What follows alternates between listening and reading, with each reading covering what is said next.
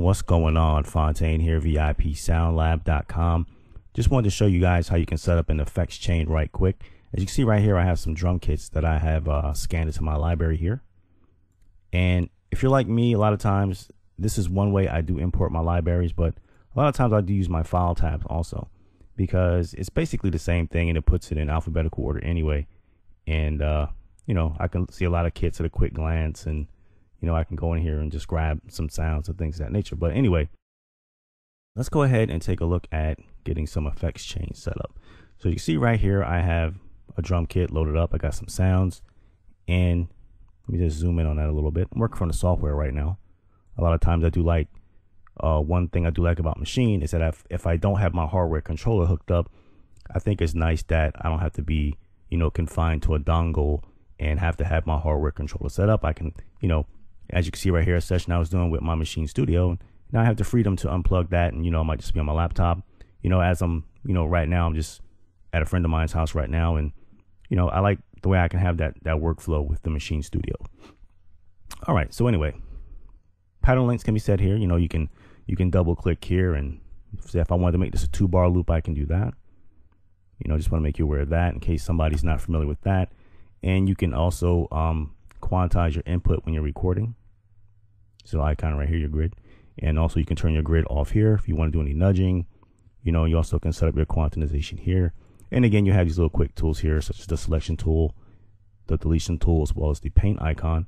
You know, I'm not sure if you know this, but, you know, actually in this grid here, you actually can right click, and there's a little menu here where it's actually these guys right here. You can cut, copy, and paste from here. And you also have a nudge grid here.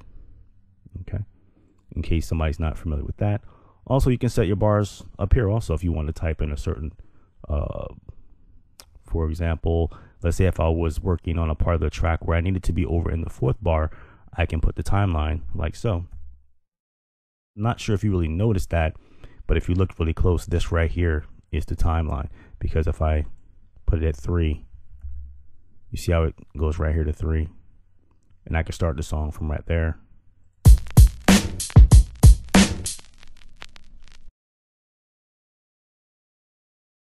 Should have hit the play button.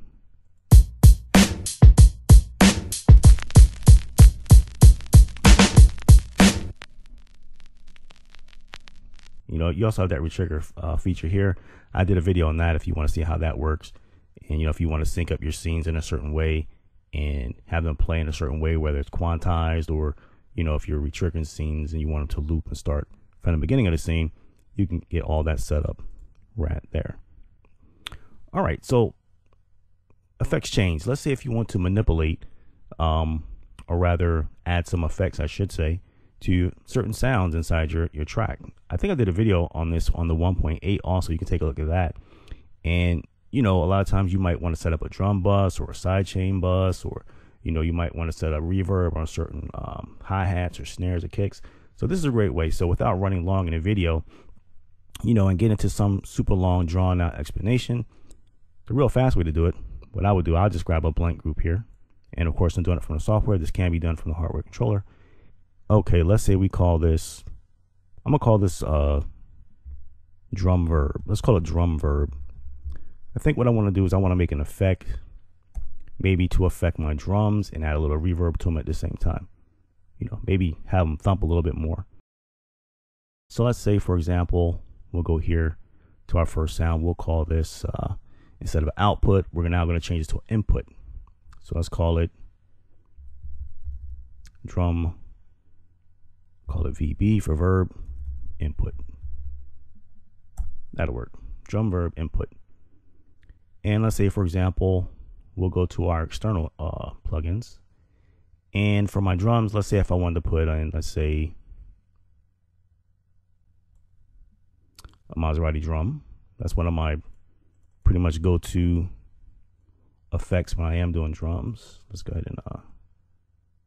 and yes, I am adding a little treble to my drum, in case you're wondering why I'm doing that. And let's go with a little stock reverb. You know, Native Instruments has that new plate verb, so let's add that plate verb on there and drop the mix down a little bit. All right, so there we go. That's our little effect chain. And of course, you can come here and you can right click and you can save that. you know, and come back, you know, and use it for later use. It also shows up inside of your machine. So let's take a look here. Let's zoom in on this a little bit more. And let's take a listen to these kicks.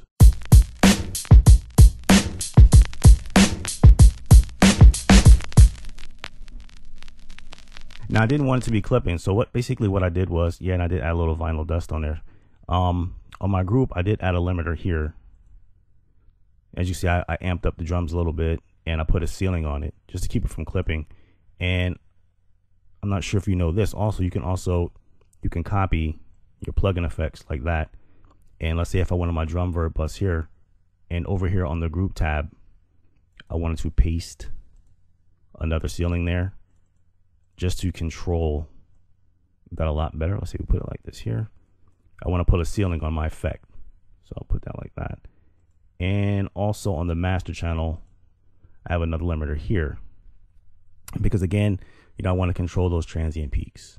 Okay, so now again on the sound, we got the drum and we have the verb. You also can mute your effects by just clicking the little effects icon there. That will turn those effects on or off.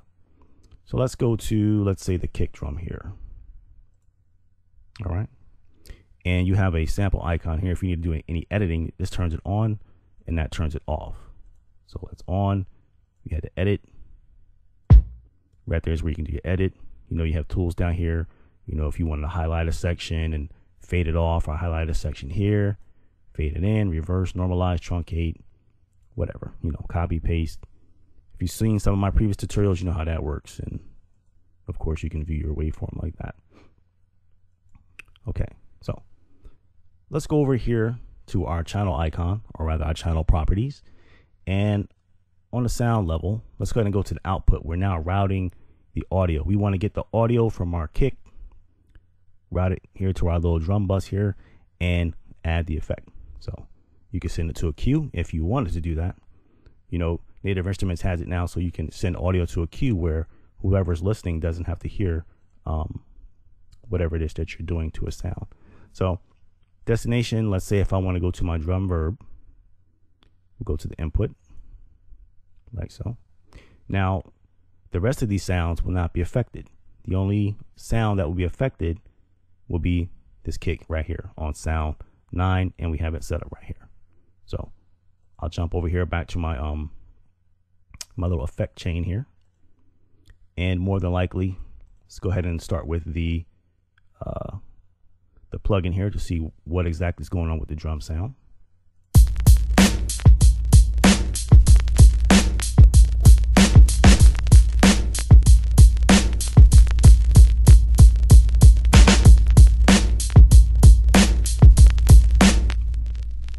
And of course, I'm over exaggerating this just so you can get an idea of the effect.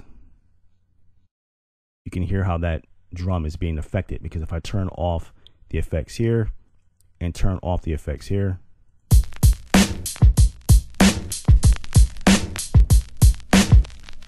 you notice how we're just getting the regular setup which we had. So if I turn this back on without the plate reverb,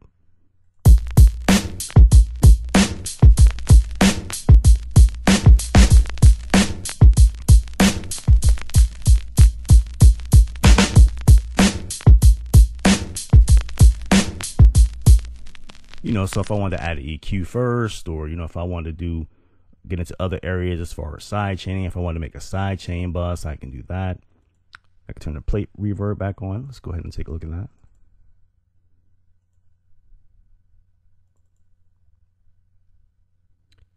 And let's say if I turn this down just a little bit, maybe we'll put it at like 1%, which should bring it down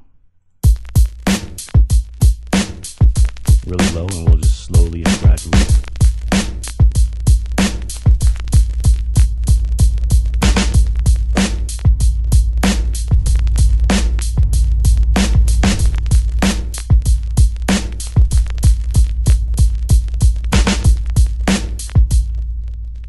All right, so that's pretty much how that works. Let's go back and let's add something else onto it, just for fun, just for kicks. Now, I'm going to add this snare on, which I really shouldn't do because it has, you know, it's using that that Maserati plugin here, which is specifically set up for drums. So I'll go back and let's say we'll change this from a bass drum to, let's say, a snare top. Of course, this is a preset. And let me go back over here. We will take this one off and just send it back to the group. So then that way it doesn't have to be affected by our bus. So let's go ahead and do the snare here. Again, to our drum verb. And let's take a listen to that. Well, actually now this would be more like a snare verb. So let's take a look at that.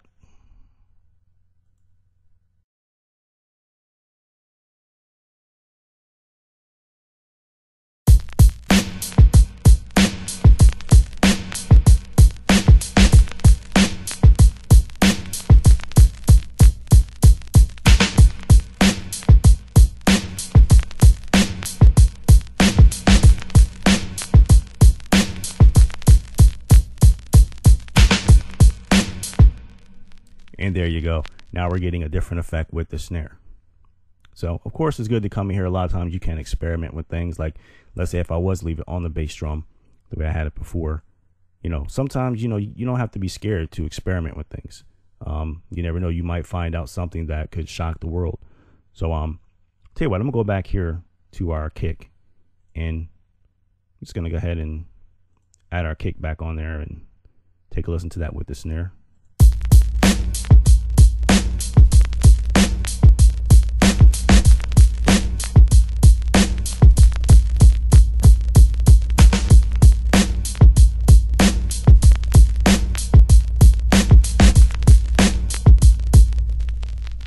All right, you know, you can come over here to your auxes, and you know, you can set up your auxes and do the same effect.